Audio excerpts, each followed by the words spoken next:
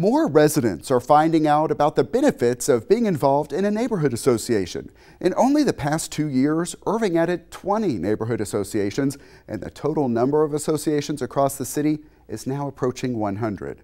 My departmental colleague, Rebecca Banks, is one of those who works on the neighborhood services team. And thanks so much for coming in, Rebecca. Thank you for having me. Yeah, there is a lot to talk about. Let's start with the benefits. What are the biggest benefits of having a neighborhood association? Right, so one of the big things is that we have a matching grant program, and those funds are up to $1,750, and that can be used for a multitude of things, whether they want to do a newsletter or a website to communicate with their neighborhoods, or also events. So if you want to do a National Night Out event or just an annual get together, you can do that. Of course, beautification efforts. So if you want to make the park in your area, pretty, you can do that, as long as it's for the benefit of all neighbors. So I understand that grant process is about to get started. So what should associations be thinking about at this time? So make sure that your association is registered with the city is the biggest thing.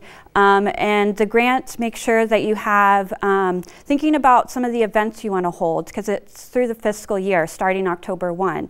So National Night Out is a big thing. So make sure that you are planning those ahead of time so that you can use those fundings for that as well. And here on City Source, we have shown highlights of some of the neighborhood roundtables that you hold.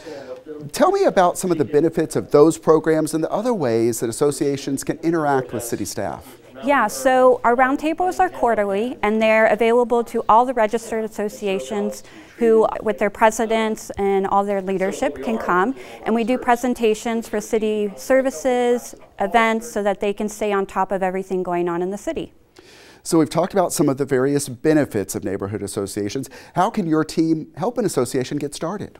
Right, so we have resources online with setting up bylaws, meeting agendas, sign-in sheets, etc., just to keep everyone on track and their record keeping. We also provide one-on-one information if they need. We can get them in contact with department directors or city services if they want to have those at their annual meetings. We're always there to assist with whatever they need. Ready to help. Rebecca Banks, thanks so much for being here. Thank you. And there is a lot more to learn at cityofirving.org/neighborhood-services.